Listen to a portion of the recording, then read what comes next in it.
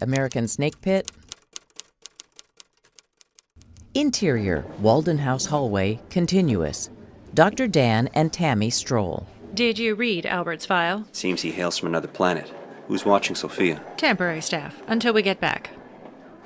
Fascinating co-occurring diagnoses. Pica, schizophrenia, encopresis, synesthesia, and hyperosmia. I had to look that one up. Yes, well, I'm proud to say that under our guidance, most of Albert's symptoms are under control. He does have an extraordinary sense of smell. We first thought it was part of his synesthesia, but turns out, hyperosmia. His file said he chewed then swallowed more than a dozen pencils. Yes, because of his pica.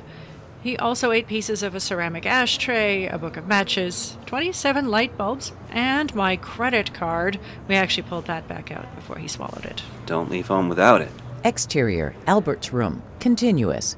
Both stop, about to peer through the window to Albert's room. Has he demonstrated any other disorders? Tammy considers if she should tell him. Albert has encopresis and has a fascination with feces. He is an anal expulsive type and, on occasion, smears his feces on the walls as an expression of anger or creativity.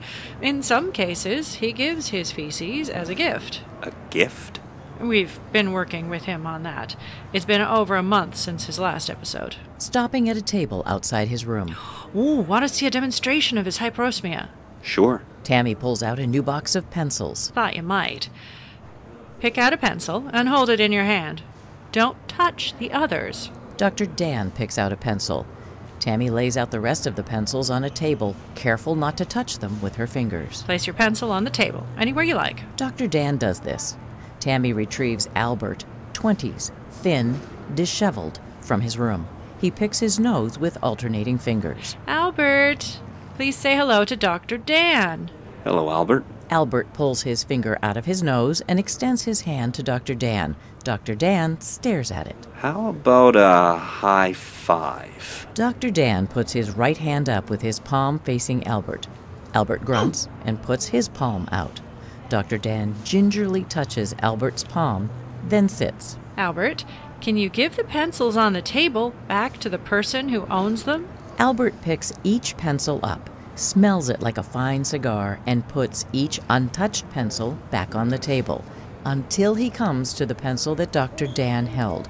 He humbly hands it back to Dr. Dan. Wow, Albert. Thank you. Albert rocks as he stands and puts his palm up toward Dr. Dan, carefully giving him a high five. Immediately following this, Albert sticks his finger in his nose. Hi. He likes you. Albert, it's great to meet you.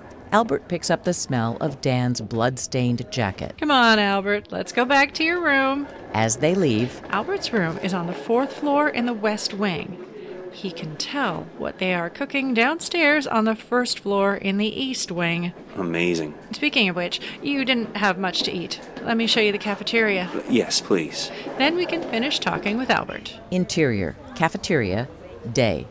Industrial. Each patient gets served along a single line. They sit. Dr. Dan puts his jacket on the back of the chair. They talk over their seriously basic cafeteria food, which is brown. Reminds me of high school. Mystery meat. Tammy laughs. We try to keep the meatloaf to once a week. Exterior, Albert's room. Both stop outside Albert's room. Oh, damn. I forgot my jacket. Interior, cafeteria, day.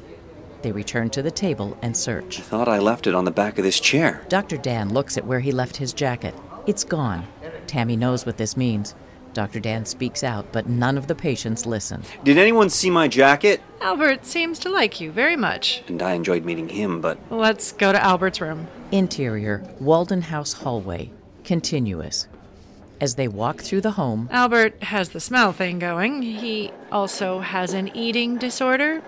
He likes to eat inanimate objects. Please, don't tell me... messing with the new doctor's mind. He only eats the whole jacket of people he really likes. Usually it's just the buttons. That's reassuring.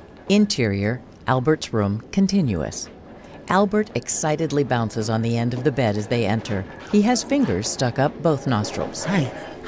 Albert, Do you have Dr. Dan's jacket? Albert nods his head furiously. He drops to the floor, reaches under the bed, and pulls out the jacket.